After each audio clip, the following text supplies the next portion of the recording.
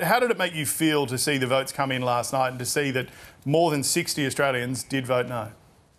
It was a weird feeling, really. It's not like your normal campaign, you know, an election campaign. This is about the heart and soul of this nation and how we're going to be moving forward.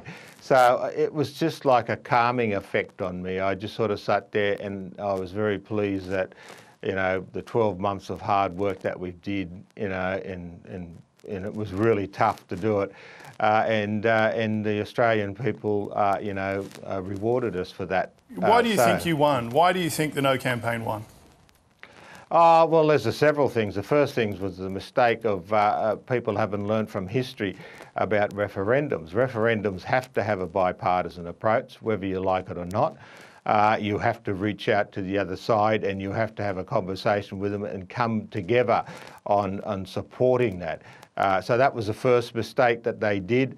And then the second mistake was that when it became very obvious, because through the polling and everything, that people wanted more detail about it, they should. I would have, if I was in their campaign, I would have changed track and actually gave some detail and talked about that. But so that these are the things that come. There's a lot of Australians who would have wanted, who I do know, who wanted to vote yes but voted no because of those two things. All right. You said a few times throughout the campaign you'd wanted to defeat this proposition and that the hard work was going to begin on Sunday morning. So what hard work's beginning today? Well, for me at the moment is doing these interviews and that. Then we'll have conversations with the team and that. And look, there's going to be, you know, there's a call for a week of, you know, reflection and silence and that. We will respect that. I think that because I've been in positions where we've lost things and where you put your heart and soul into it, and it's tough when you don't come out with that victory. So we'll respect that, and we'll you know, then we'll sit down and have those conversations. Can we just go into some of the detail, though? I know it is still very fresh, but do you still plan to push for the development of treaties or a national treaty, like you suggested on Insiders? Will you help the coalition develop maybe a private members bill for regional or local voices to set up some of the things you did discuss in the campaign? Well, the things that I discussed is that I don't support a national treaty. I don't support that at all. I've never supported that, and it's all through my writings and everything like that. I didn't support the way that the Yes campaign were going to take this down. I didn't support the Makarrata Commission and that. We have our people, we have our traditional owners, our clan leaders and our elders in our communities of all the many Aboriginal nations across this country.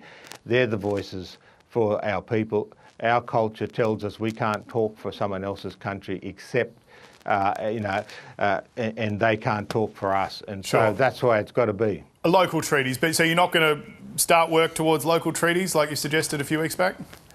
My first thing is to actually, you know, and I put up the 4 pillars that I think needs to go forward. The first one is about, you know, this accountability. How do we, and it's not about blaming or attacking people. It's about, okay, look, we've been spending billions of dollars every year.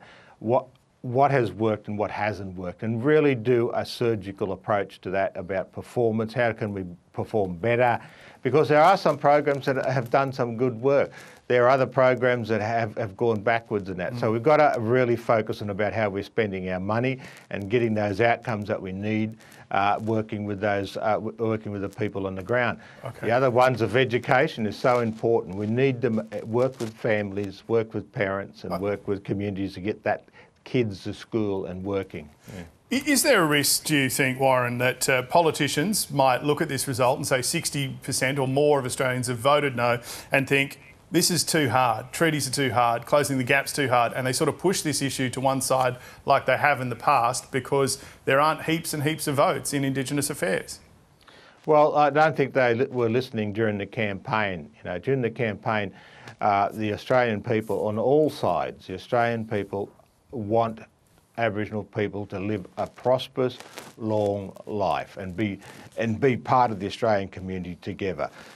Excuse me. And that was clear from everyone I spoke to. They were yes voters or no voters. Now, they're sick and tired of the problems that Aboriginal people are suffering under, the struggles that they're suffering under. And so if politicians want to go down that end, then they're wasting their time. We've got to really focus and work together to resolve Aboriginal peoples who are struggling out there and fix it. All right, finally, Warren, I did want to ask, you spent a bit of time with Peter Dutton through this campaign.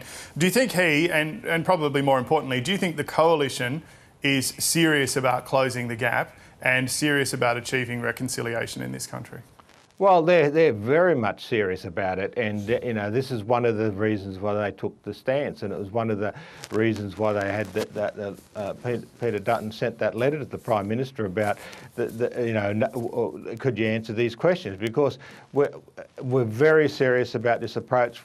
All Australians are, and we really want to work and make it happen. And of course, Peter Dutton is out there and seriously pushing this line.